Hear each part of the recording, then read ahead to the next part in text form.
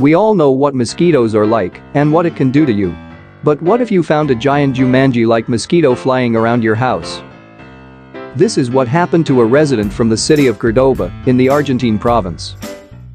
He quickly posted the picture of this giant mosquito next to a regular mosquito for comparison. He said, "Look at the size of the mosquito that just came in through my window. He came in like a champion. My mother panicked and sprayed it with raid. I haven't found anything similar online. Either it's Chernobyl's new evolution or I just found out that I am in Jumanji." One user said, "The small one on the right side is Aedes aegypti, and it can transmit dengue fever, yellow fever, or Zika. However, the enormous one on the left is Saurophora ciliata, and it cannot cause anything like that."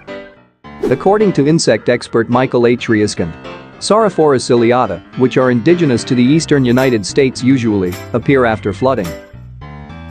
This kind of mosquito is often called gallon-nipper mosquito because they can nip a gallon of your blood. All right, Felicia, thank you. And see, these guys, they're called gallon nippers because they will nip a gallon of your blood.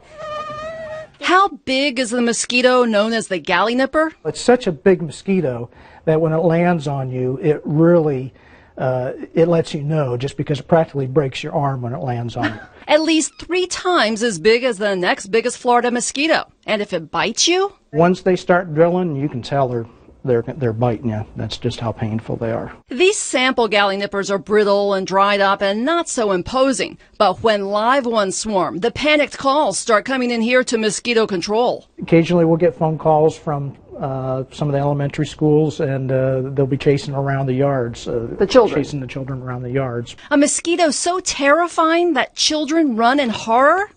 Luckily, the galley nipper is only found in the western, more flood-prone parts of the county, and then only in the rainy season. And we're probably fortunate that it doesn't occur in large numbers, or else it'd probably be starting to tote off some of our tourists. Like many Florida mosquitoes, it takes a real freeze to kill off a galley nipper. They can even lay their eggs on the dry ground and have them lie dormant, unhatched for years, until the rainy season finally releases them. Well, they don't carry disease. That's probably the biggest thing to be happy about. Need more reassurance? Like Frankenstein's monster, it's hard for a galley nipper to sneak up on you. They rarely even start drilling before you're swatting them away, because they're so big and they're clumsy, and they're going to give themselves away by how big they are. He said, their bite can cause significant pain, but they do not usually carry disease. Because of this, they apparently only pose a risk to those who are allergic. However, while some people have identified the mosquito as Saurophora ciliata, it has not been confirmed whether this is the case. So what do you think? And there you have it. My name is Bob, and thank you for watching this video.